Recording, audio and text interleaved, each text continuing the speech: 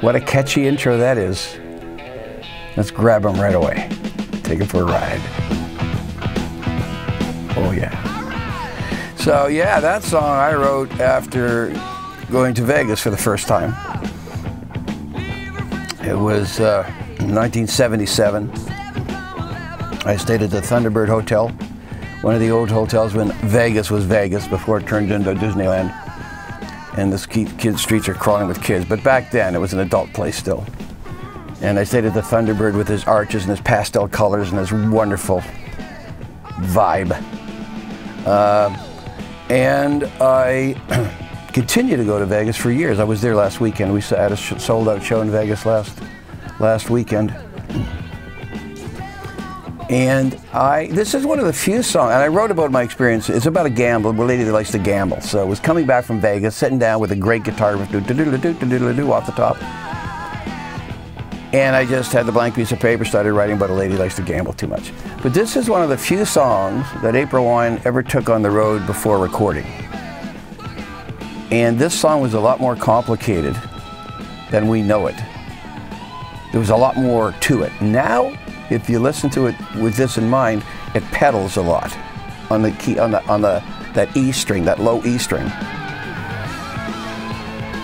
Wonderful guitar work here. We could do this with 3 guitar players.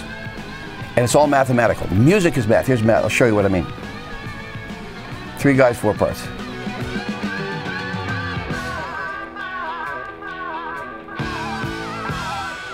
Now we go into the solos. Me first. Oh no, here's math. Together. Together. Together, stop. Like that. It's math. It's always math. Math and music, bedfellows. So, yeah, just full of licks. Just full of ear candy, this one. And it just rocks. And we did it at the studio up north in Montreal, the famous The Studio. And the engineer was Nick Blagona, again, one of our great engineers ever. So we put it all together, but we took it on the road, having not recorded it. And we simplified a very, very complex song and brought it down to lots of pedals with accents at certain parts, especially in the verses. So Frank Sinatra once said, "I won't take a song on the road till I get to know it. I won't take it in the studio till I get to know it on the road." This is what he was talking about. You don't really get comfortable with a song until you spend some time with it.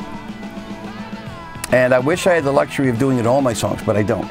Especially today, because if I take something new on stage, somebody's out there filming it, recording it, and the next thing my song is stolen.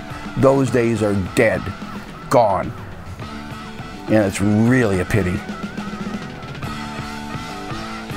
And I write for stage all the time. You hear that bye, bye, bye, byes? That's on purpose.